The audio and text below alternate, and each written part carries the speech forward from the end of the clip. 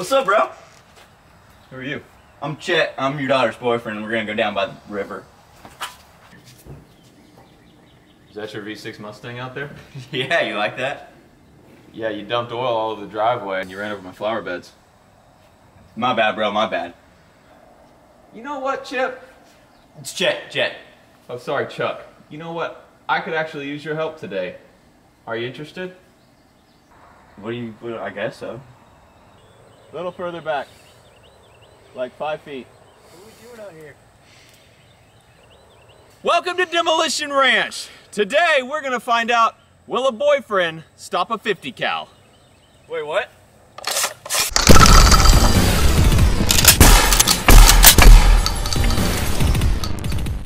This episode is sponsored by Vikings War of Clans, and huge thanks goes out to them for making stuff like this possible, because as you guys know, it's hard being a gun channel on YouTube these days. Obviously, I love the support I get from sponsors like Vikings, and you guys, I would love it if you would support them as well. It's free to play, and just like me, within 5 minutes, you will be hooked on the game. It was inspired by some of the famous old school strategy and RPG games we grew up with in the 90s and early 2000s, like Red Alert. You build up your army and village, fight against other players, and the scale is insane. Over 3 million players in a single event. That's like whole countries fighting each other. You can decide how you want to play as well. You can go on the offensive, conquering everyone, or you can build a badass fortress, ally with other players, or go it alone. One thing I really do enjoy is that you can play whenever you want for however long you want. 5 minutes or 5 hours, it doesn't matter. Don't forget to look me up using my nickname DrDemolitionMatt and join my Vikings clan. I really like the game because I enjoy upgrading my armies and my defenses to be as strong as possible. So go help support my channel by downloading Vikings using the link in the description below. It is my link, it helps out what we do here.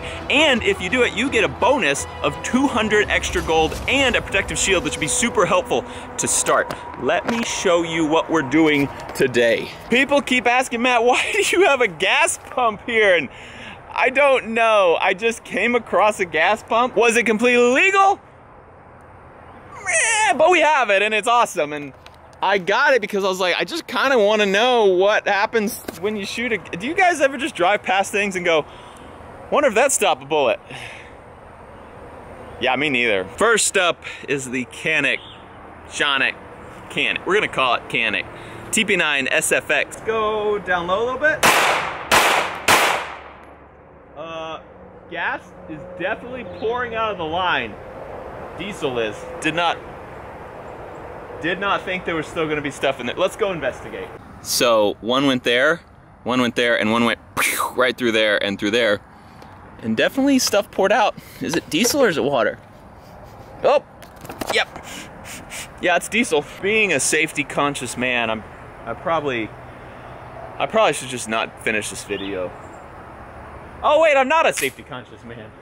Let's do a few up top, the monitor area, and then maybe a couple through those walls there. That looks pretty good. And then let's just go up high. No stopping. Nope. Went straight through that thin metal. How did that happen? Dang it. There's a hit right there. Oh man, we busted our wires out. Okay. Hit right through the screen there, right through that screen there, right through right there. Now, what made it through besides that? Oh, we got one made it through down here.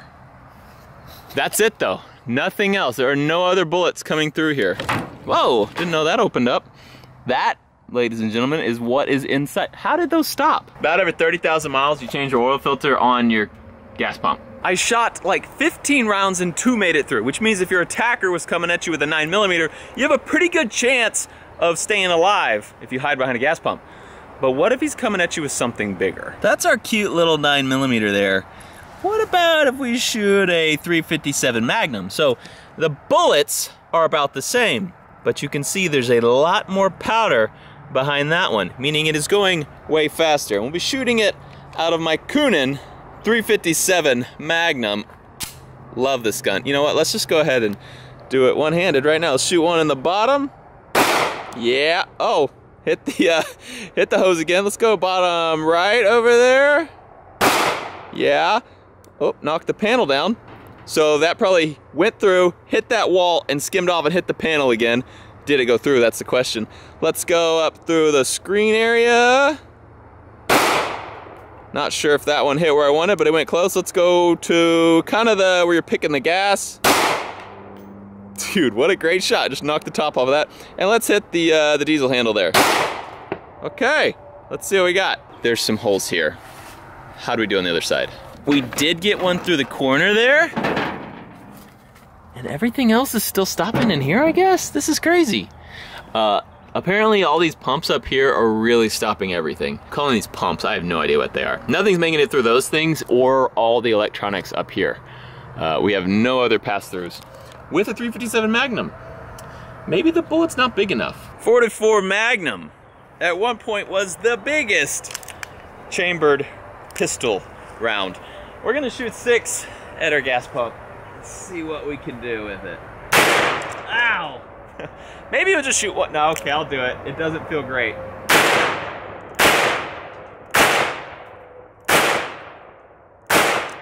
Is it over? Oh, thank goodness.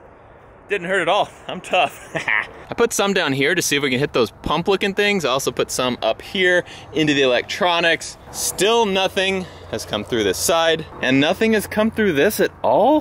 What is in here? This is crazy.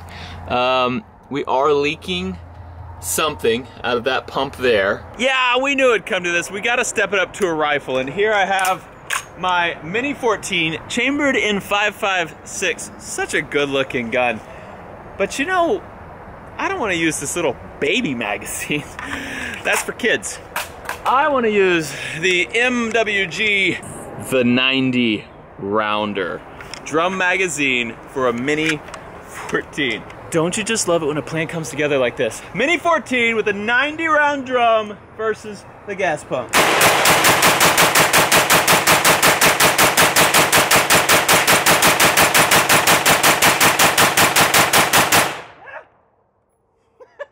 That doesn't help.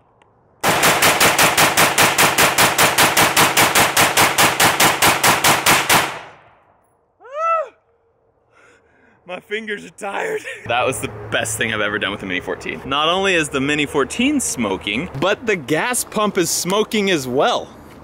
It's just gonna catch on fire. Why is it smoking? Oh man, we got some penetration now. A bunch actually. Turns out you just need to shoot like 90 rounds at something and voila. Little bit coming through there, big one there, huge hole there.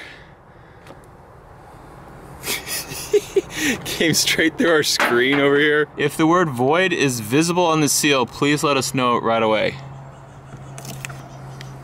The word void is visible. What do I need to do now? Just a gas pump smoking.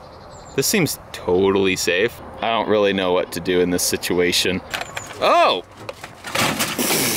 There's your problem right there. Dang, Mini 14, you crazy, bro. Honestly though, man, they just don't make them like they used to. With this many holes, probably 90 holes in the front, we got 1, 2, 3, 4, 5, 6, 7, 8, 9 maybe. 9 went through. I want to find something that makes it through more reliably. So I was thinking the next caliber that would be really good to try on this would be a 308. And you're probably thinking Matt has a 308 or 7. But I didn't have this one. And I may or may not have, I did. I got a new one. Ladies and gentlemen, let me introduce you to the Carbon Fiber Christensen Arms MPR, stands for Modern Precision Rifle. I first was introduced to this thing on the Silencer Co. trip. They had one when they were showing off some suppressors. And it's so good. Lunkers played with it. He's a sniper in the Army and he said he loved it. And so I was like, man, I need this in my life. And so this is chambered in 308. It has a 16-inch barrel, and I'm gonna put a suppressor on it eventually. It's very loud because it has a short barrel. And it's carbon fiber, not only carbon fiber handguard, which you can see if it would focus, it also has a carbon fiber barrel, the carbon fiber cheek piece back here. So let's go ahead and see what we can do on the old gas pump. I'm gonna shoot that yellow on the left side, try to get it in a place that I have not hit with the 5.56 yet. Hey!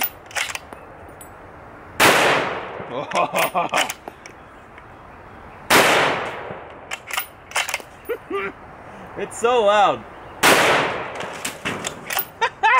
I love 308. All right, let's go through that handle. Yeah. Smoked it. Oh, it's actually really smoking from the hole in the hose. Oh, it went through right there. Crazy. I thought I missed it. Here's the exit wound. So whenever I hit that, it started smoking out of one of the holes down there.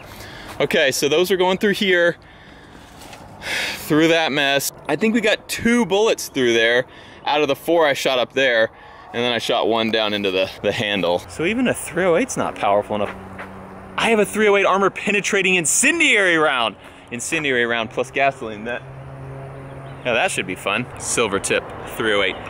These things are mean. Not only do they penetrate, they also explode when they hit things. Let's go ahead and shoot one down low, kind of into the pumps down there. Oh dang, that's on fire. That was probably not a good idea. Yeah. Why did I do that? Why did I think that was a good plan? You know what'd be a good idea? Shoot a freaking gas pump with an incendiary round. What to do? Oh, we've still got these. See, I do care about safety.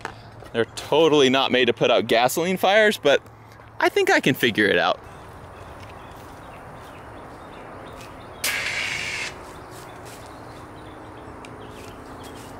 Thank you. Thank you very much. Did it go through though? That's the real question. No, it didn't go through. Extreme penetrator bullets. A giant round. For those who don't know, 4570 is a round that has been used commonly to kill elephants. And that was just a regular 4570 government round. This is a 4570 government plus P, meaning it's loaded hotter. And it has an extreme penetrator. I loaded 3 extreme penetrators up here and I plan to extremely penetrate that target. And after it's been extremely penetrated, we will go check out the penetration from the penetrators. Ow! Golly! Love it. Love shooting this gun. Oh my gosh! You guys seeing this fireball? Okay, I mean, it doesn't hurt at all. Super easy. Ow! Oh, I forgot about this gun. Ow! Dang. Look at that penetration. Penetrated so hard we sprung a leak. That is some mighty fine penetration. But not consistently. We didn't make it through on every shot. Like 2 of them went through.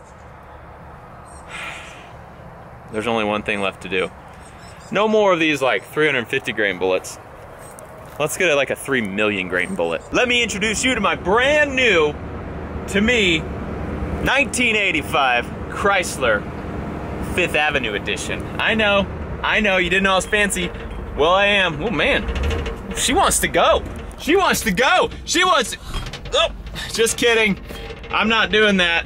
I am gonna do it, but not while I'm in the car. Oh yeah, V8 rear wheel drive. Why are you making so much noise? You know what, maybe I'll ask a buddy to jump in and help me out here. Thank you so much for doing this. It's so awesome to have a good friend like you who on a whim would just show up. Creepy Cooter, we missed you, buddy. All right, so what I would say is give her a full send straight over there. Now I am a little worried that you're gonna be scared and not hit the brakes and continue driving off through the forest there. So we are gonna tow strap you, the back of you, so you can't go too far. Before Cooter takes this car and slams it into the gas pump though, a lot of you guys may have noticed my shirt. We made these shirts not too long ago. It's for Game of Thrones because I was a big fan. They say all the time, the night is dark and full of terrors, so we put an AR with a night vision scope on it. And then the series finale came out and it was a big, in my opinion. So I sent this to my friends. I marked out terrors and wrote terrible endings.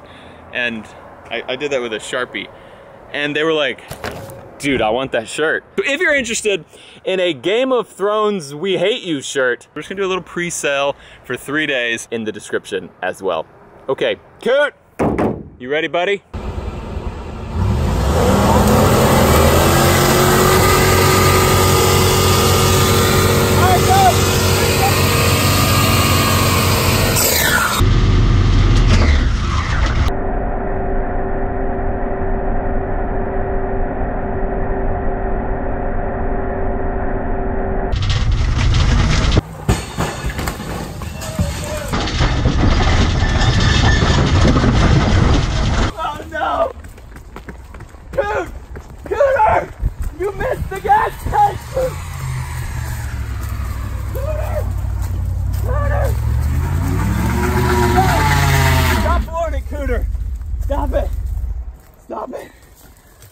You okay?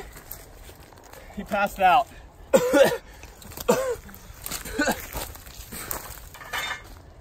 He hit my dueling tree, Coot.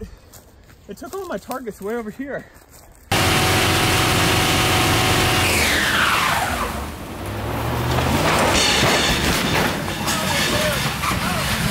Oh no!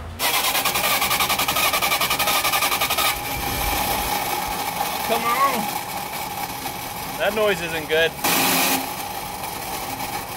Well, I guess this is where we say goodbye, because I don't think my Chrysler's gonna hit a gas pump today. This is why we love having sponsors like Vikings, War of Clans, because we can make super high quality content like this. So if you'd like to see more of it, definitely come back next week, because this is pretty much the pinnacle of my YouTube career so far. Thanks for watching Demolition Ranch. I love you, and I'll see you next time. Contact! That's a great idea. What about the quad hawk?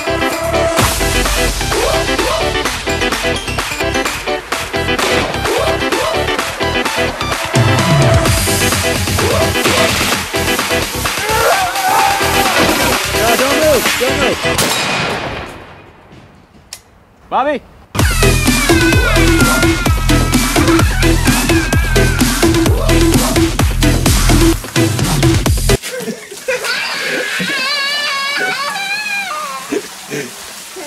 I'm a doctor. Ish.